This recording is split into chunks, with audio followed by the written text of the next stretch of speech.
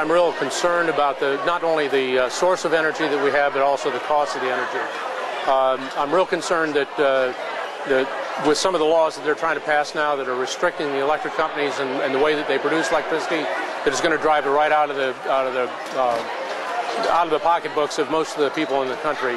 The cooperatives are one way that we can keep those costs under control, but I'm real worried about what's going to happen in the future.